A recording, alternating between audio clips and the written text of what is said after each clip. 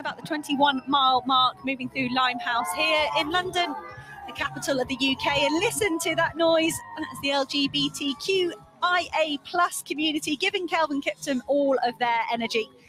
And Kelvin Kiptum, he's stopped looking behind, he's stopped looking at that watch. Jeffrey Kamomora of Kenya trying to make it a 1-2 here for Kenya. We thought Amos Kipruto, the defending champion, would be the big threat. Jeffrey Kamomora is giving himself every shot of getting back onto Kelvin Kiptum if anything goes wrong for the man that's pushing off the front. I tell you what is interesting, Hannah, is how many of these guys could Emile Carrès potentially get close to? As this, field at the front starts to splinter, and as they slow down, they've still got a good 20-25 minutes worth of running in their legs. Emile Carrès is moving his way forward. He's on around 2.7 pace, and they are moving back. So that is going to be an interesting story to develop as well.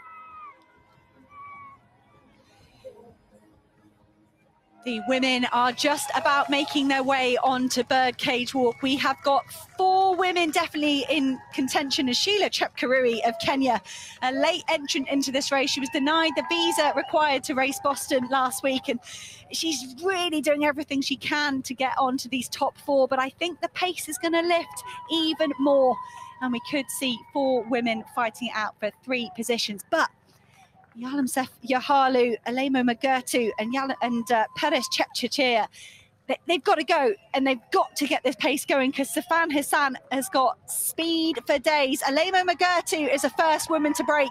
She has upped their pace. They're probably around about 800 metres to go now. Magertu with an injection of pace, and last year's champion, the youngest ever winner of the London Marathon, Yalamsef Yahalu, is not going to make it a fairy tale defence. She is the first casualty of this group, but Alemo Magertu, that seemed like a spurt of speed. Now she's just backed off ever so slightly. Jepchirchir closed that gap, and surely, Jepchirchir is the athlete going into the lead now, and surely the Kenyan Olympic champion, she has got to go now. It is now or never. Absolutely now or never. Hassan just almost bided her time, let it happen, and that is the experience from the track, that tactical genius that she is on the track. And we can see 600 meters to go. She's never been here in a marathon, though. That is the big point here. She's so used to being in the mix on the track time and time again. It's going to be a burn up over the last 600 meters. Jepchirchir, Olympic champion over the marathon. She knows how to get across that finish line first. Magertu is first to go. She went a little bit too soon. Yahalu is out of it. It's between these 3. My money is on Hassan. You cannot bet against the Olympic champion over 5,000 and 10,000, but maybe you can when she's up against the Olympic marathon champion, Perez Jepchirchir, in the middle of that group. Alemo Magertu, that injection of pace has reduced this group down to 3 and has surely got the Ethiopian on the podium. But can she have another burst of speed here? Sifan Hassan grimaces for the first time.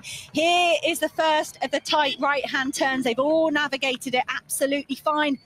If they look over to the left-hand side, they will see Buckingham Palace, but they might not have any energy or any focus on anything except the bodies around them. Alemo Magertu again pushing to the front. She was 3rd here last time round. She won Seville last year, and she is having a bid to win the London Marathon. She's been running marathons for 6 years, Alemo Magertu, under 2:20 for the first time last year, but surely the charge is going to come from Sifan Hassan. They're going to pass the 200-metre mark to go, and that is very comfortable territory for the Dutch woman, Sifan Hassan. She's cut off there a bit by Jepchirchir. Alemo Magertu tries to kick again, but here goes Sifan Hassan, the track specialist, on her marathon debut. We knew she had speed to turn on when she was ready. What a day for Sifan Hassan. Drama around about an hour in with a hip niggle, and yet she's clawed her way back into this group. She looks as surprised as the rest of us. Sifan Hassan, on her marathon debut, takes the title on the streets of London. 2:18:33, shock all over her face. What a performance and what a day. Could this be the start of a marathon career for Sifan Hassan? She was intimidated but curious, and she has come away with the win in a high quality field. She has beaten some of the best women marathoners in modern times, and she looks absolutely delighted. Wow. I'm speechless. I think she looked as surprised as I did when she was running down that mile, because she went through a roller coaster of a ride to get herself to that finish line. But it is inspiration for anyone watching at home. Never, ever,